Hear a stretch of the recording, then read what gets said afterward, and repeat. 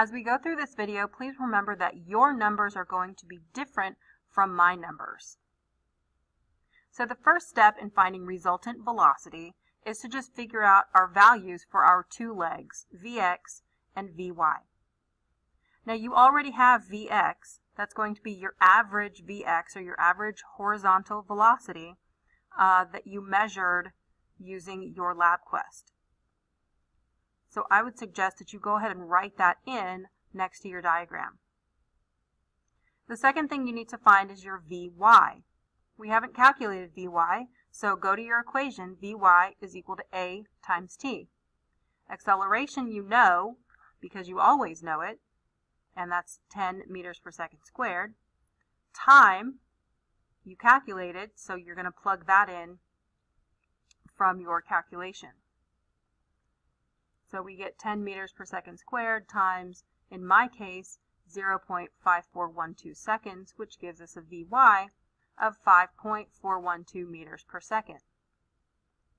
And that is the second leg of my triangle here. So again, I would recommend you go on and plug that in on your diagram as well. But you're not finished yet, because what you're looking for is the resultant, or in this case, the hypotenuse of your triangle.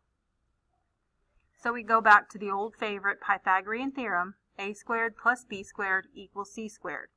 In this case, Vx is our side A, Vy is our side B, and our resultant, or R, is our side C, or our hypotenuse. So you plug your numbers in, 1.338 meters per second, square the whole thing, plus 5.412 meters per second, square the whole thing, gives us our resultant squared. Now when I add those two numbers together, I get 29.912 meters squared per second squared is equal to our resultant squared. Now some of you may leave it like this, but you're not finished. That's not your answer. In order to get rid of this squared, remember you have to square root. The opposite of squared is a square root. So you plug that in, square root of 29.912 meters squared per second squared. And finally, this is my resultant velocity, 5.469 meters per second. Notice that it is bigger than either of my two legs, or either of my other two values, but not a lot bigger. It's only a little bit bigger than my vertical velocity, or my Vy. So that's a way that you can check yourself. The next one is our resultant displacement. And this one is even easier. And again, remember that your numbers will be different from my numbers. So first off, you measured your dy, the height. So you can just plug that into your diagram. And you also measured your actual dx. Please use your actual and not your predicted. So you've got the other leg. Plug that into your diagram. You're halfway there.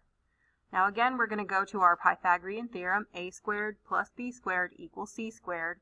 In this case, a squared being our first leg. It doesn't matter which order you do it in, but dx squared plus dy squared equals our resultant squared.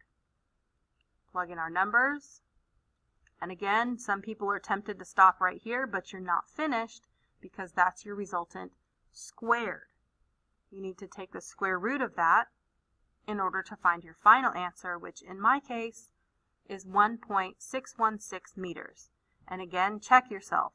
It should be larger than either of your two legs, but not a whole lot larger than your dy.